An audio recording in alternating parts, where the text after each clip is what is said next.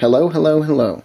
Now you may be wondering, what is this crazy contraption that he's showing us? Well, try to ignore that, because that's not going to be visible in the final project. Essentially, it's a pinball game. Obviously not a pinball game with flippers, but the balls come out the top here. This is a little wheel that spins around to randomize the ball's path, and then at the bottom here, you move this thing back and forth to catch the balls.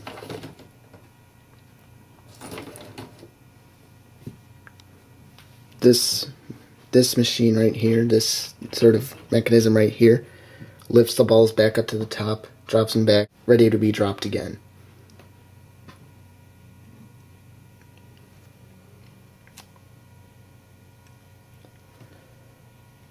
So I am going to add sound to this thing.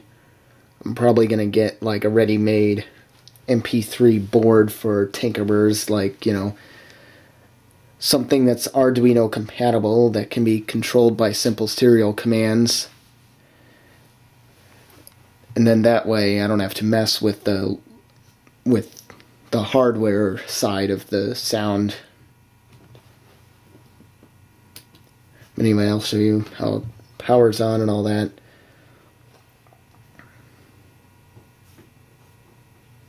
Little lights on the board. The green light indicates the game's running. The yellow light indicates that it's waiting for more balls to be loaded at the top. And the red light I haven't actually hooked up to anything. That's just on the breadboard from another project, and I just never bothered to take it off. So it's just there. Alright, so I'll go into details in another video, which you can choose to watch if you want to know the details. If not, then just enjoy this one. Okay, I'm going to turn it on.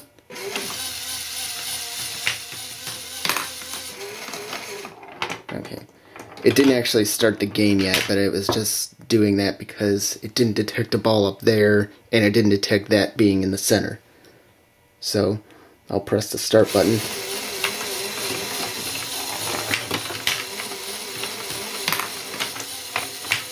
Okay, so I got one through. It shows a score.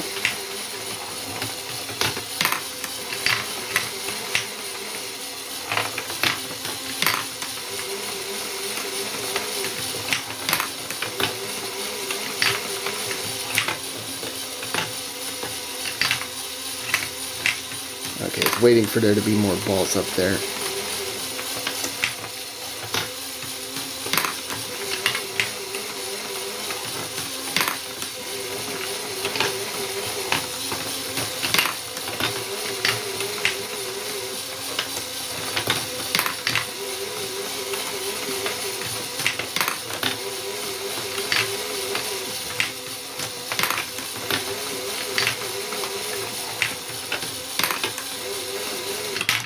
Oh, game's over.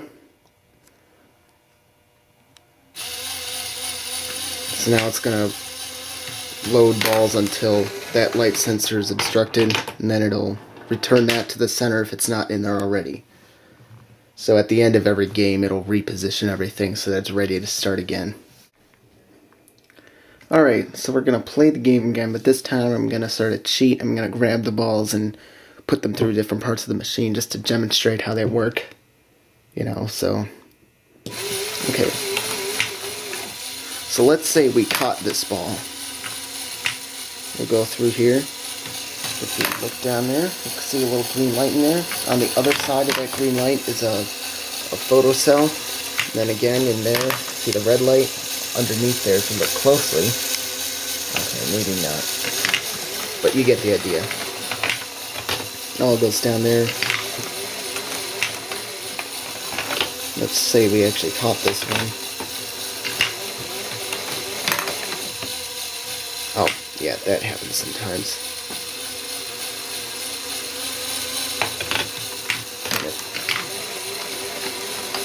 Remember, this is a work in progress, so game's not exactly finished, as you can probably see.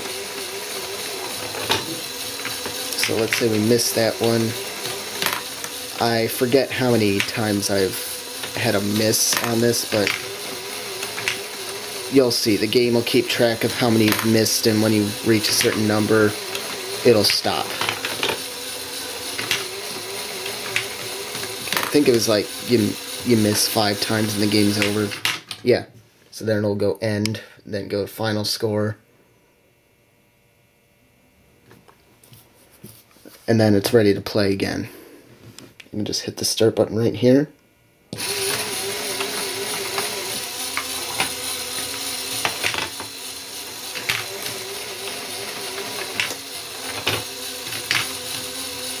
Uh-oh. Balls got stuck up there. That happens sometimes, but it doesn't cause a major problem or anything. They just get stuck, and then the game obviously can't continue until they're unstuck.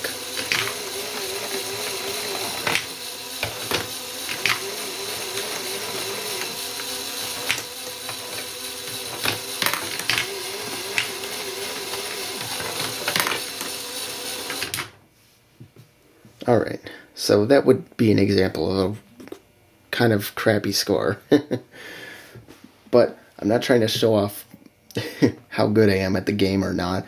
I'm showing what it's supposed to do. So that thing up there just spins around the whole time to make the path of the ball more random. I actually found... I'm just turning it off. So I actually found by experimentating that thing actually has more effect on the path that the ball takes when it turns slowly. So I have it turning slowly for the whole game, and I'm thinking about also having things like if you catch 5 balls in a row, it'll give you 3 points or something, and then like maybe having that thing for the first round, I guess, like you have to get 5 points and then that thing will start turning so that it'll, like, you know, progressively get more difficult. Or like have a round where 2 balls come out at once, you know.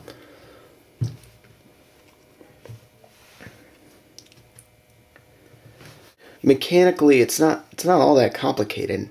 This thing just has one worm gear and a little pinion gear for, you know, reduction.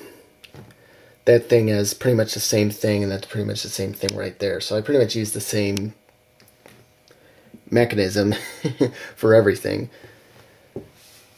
So that just seemed to be the easiest way to mount the motors and have a place to put the wires so that they won't be like really visible to the player once I'm gonna build a wooden chassis for this thing.